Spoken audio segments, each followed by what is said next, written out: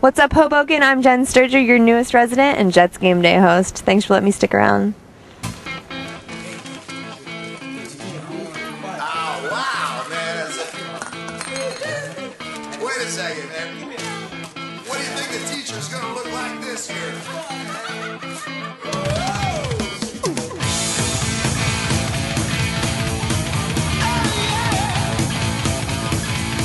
I've been living here, since the beginning of August, and I'm absolutely loving it.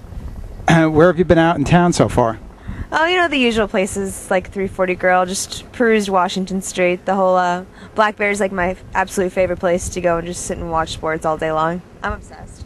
Now you have a great tan. Where are you from? Florida, definitely. Actually, there's people around here that are so much darker than me, and I'm like, wow, I really got to get home more often. 1,500 red-blooded Americans just decided to apply to Florida State. The breather. Yeah, indeed, Jack. Florida State will take this, Gary, and looking down the road. How did the job with the Jets come about?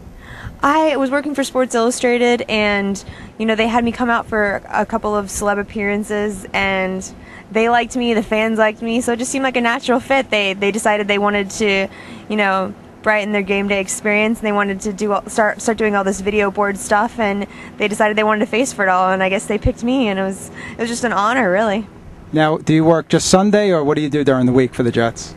I'm just working Sundays for right now, only home games. I do college sports on Saturdays, so it's a busy schedule and a tight one, but I'm finding a way to make it all work.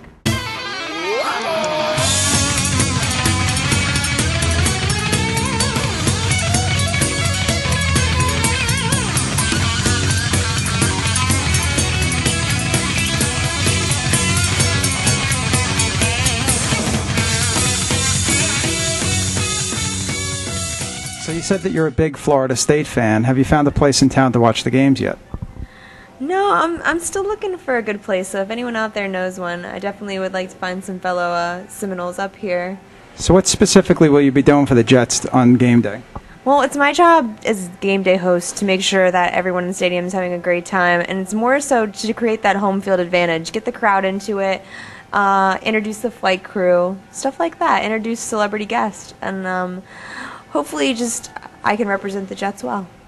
Were you hired before Brett Favre was signed? I was signed well before Brett Favre. How did you? I think I'm definitely a better acquisition than he was. How did you feel when they got him? Oh, it was awesome. I was actually out in Hofstra the day it happened, and everyone was just real hush-hush, and then as the deal went on overnight, I was like, why didn't anybody tell me? I was like the last person to find out. I had to find out through ESPN. I was like... How's the transition to Hoboken been in the metropolitan area? Oh, I absolutely love it. It's a little different than Lutz, Florida. It's a lot bigger, but I wouldn't have it any other way. I mean, Manhattan's nice, but it's nice over there. I like being here. I like, being able to go to Malibu in my pajamas on a Sunday morning. I mean, you just can't beat it.